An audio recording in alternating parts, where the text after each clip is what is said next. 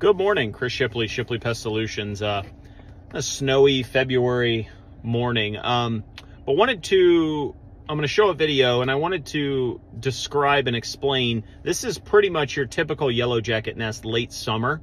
Late summer being kind of July, August, where the queen will find a suitable nesting site, typically in April, May. I'm in northern Indiana, and so they will come out of hibernation. Those queens will find a suitable nesting site. Suitable to them means typically out of the wind, out of the prevailing wind, so out of the west wind, not getting rained on directly. They typically want them high. If they can have them lower, as long as they can be protected or inside of something, they will build a nest lower, but they want to be secure. They don't want animals or anything else to be able to just crush the nest, destroy the nest. And so a lot of times, yellow jackets, when they build in a house or find their way in a house, they will find their way in, whether it's old coax, old satellite dish, old gas lines, electric lines, that will oftentimes be, even in newer homes, be sealed up properly with silicone or caulk, but that will deteriorate over time. And so a lot of times, as the house settles, you go through a couple winters, that crack, that silicone, or that caulk, that silicone will crack, and it will start to deteriorate. It'll, expose, have little voids. And oftentimes, a queen in the spring, when she's looking for a suitable nesting site, she might find that. She can get in through that pipe, take a turn, and then she can build her nest in that wall void or on that sill plate specifically. Most of the time, they will build them on the sill plate or right inside the crawl space or basement wall. And many times it won't be right at the entrance either. So a lot of times they will go in that entrance, take a turn, and even go, I've had them, this video shows, I think it's about 3 feet. They built this nest from the entrance. But in a basement setting, they've got shelter.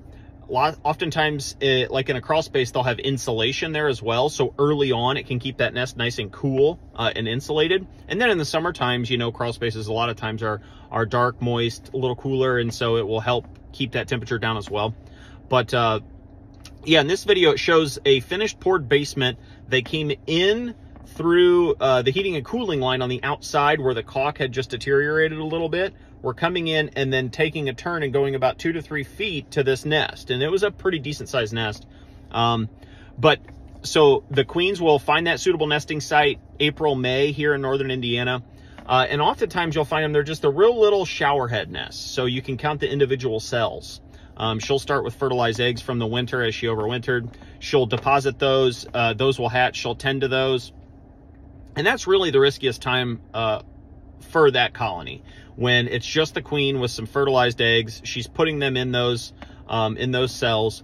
Then once those start to hatch, she'll get her first 4, 6, 8, and then it just becomes a multiplication game for them. As we get into, May and June, those shower cells will start to expand a little bit. You'll get a dozen, 2 dozen, and they'll still be open. And oftentimes you can kill those pretty easily with just the aerosol over-the-counter sprays. Once we get into late June, early July here in northern Indiana, they will start to enclose those nests. Once they enclose those nests, those aerosol cans that you're buying from the hardware store oftentimes will not do the trick. You're only going to kill the guards or the workers coming and going at that entrance hole, because that paper is just mashed up wood pulp and it's waterproof.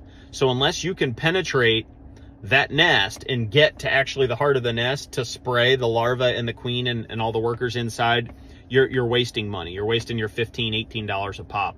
So that's going to be late June, early July.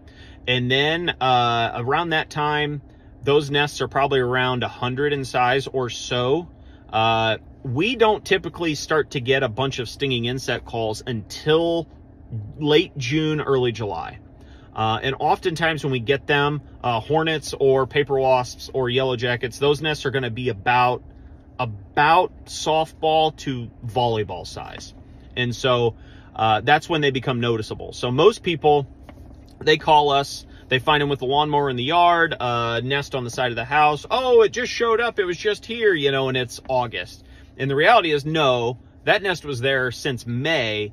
But as they start to multiply and as that queen keeps pumping out eggs and larvae, and just once they get to a certain point, those numbers can really jump and double very, very quickly those last couple months of summer between July, August, and September. And so most of the time when people see them is going to be July. That's when they're sizable and noticeable. You're mowing a yard, hornet nest or something's hanging, you know, volleyball size, hanging off of a tree. That's when you'll start to see those. So just a kind of a brief education there on stinging insects, nest development, sizing. And this video will highlight like I said, a typical nest when they get in the house and they build a nest along a basement, a crawl space or such.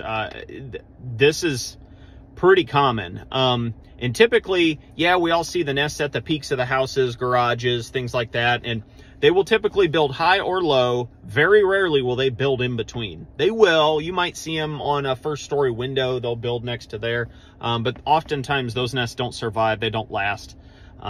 So this nest in a basement, a few hundred in size, very typical nest for, I believe it was September.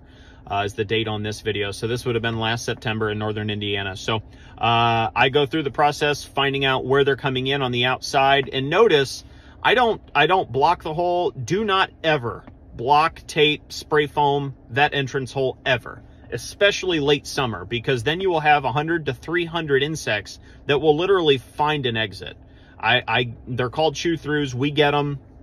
We get these panicked calls. Oh my goodness, there's 100 stinging insects or 100 hornets in my daughter's room. It looks like a horror movie because they will chew through the wall or the side of the wall, and they will find a way out.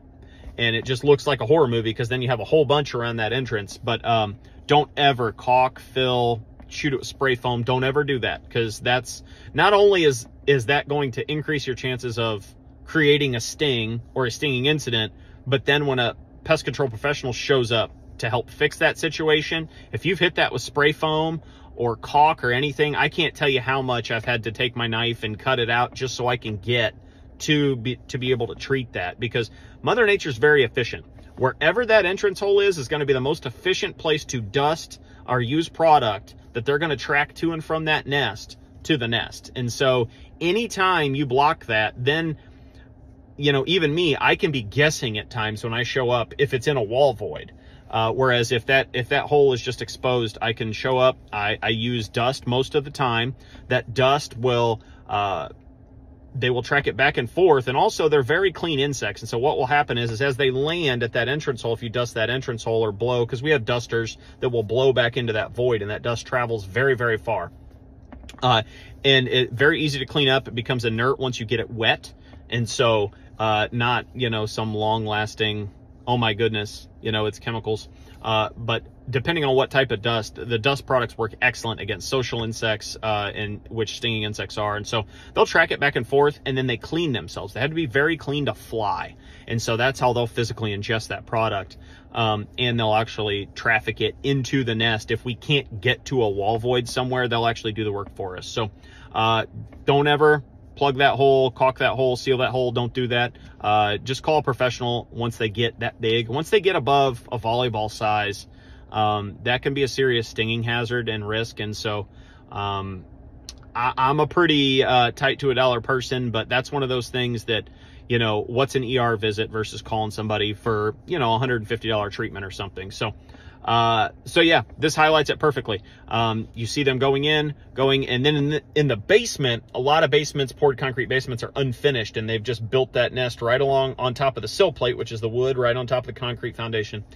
They've just built it right there. And so, this particular customer, it was an old storage closet. They go down in that utility storage closet, you know, once every few months.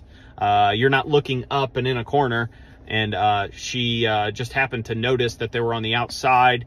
I recognized that, went in the basement, saw the nest. And so I chose to, I dusted the nest on the outside, and then I did physically remove that nest from the basement as well. So brought in a trash bag, scraper, things like that, an aerosol, killed as many as I could in that room. Dusted the outside as well, so any workers trafficking back and forth will also kill them and help expedite that process. Yeah, just took it with me. We warranty all our work. And so, but yeah, this video will highlight it perfectly. All right, last one of the day, number 5. So, very common. They're going in this AC unit here. You'll see them coming and going right through there. Hello. There comes one. There they go. So they're going in there and building right on the sill plate, and I'll show you the basement. Down here in the basement, as you can see, that's where they've built. So they're right there along that sill plate. That line comes in right there. They've built probably lengthwise down. All right, here we are. So as you can see right there up top, that's actually kind of cool. That one that's got the dust all over it. So that one's come in through the entrance hole, got dust on it. So that's the beauty of tempo. That's what they're gonna do. You have all these outside tending the nest. These guys are building onto it. These are tending the nest up here, and they're also guards, so they'll guard the nest. So they're coming in right here, the AC unit. They're going probably almost 2 feet the one direction to build, and you can kind of see they're just building on. And that one's got dust all over it. That one will die pretty soon. It's in panic mode. But yeah, that's what they'll do.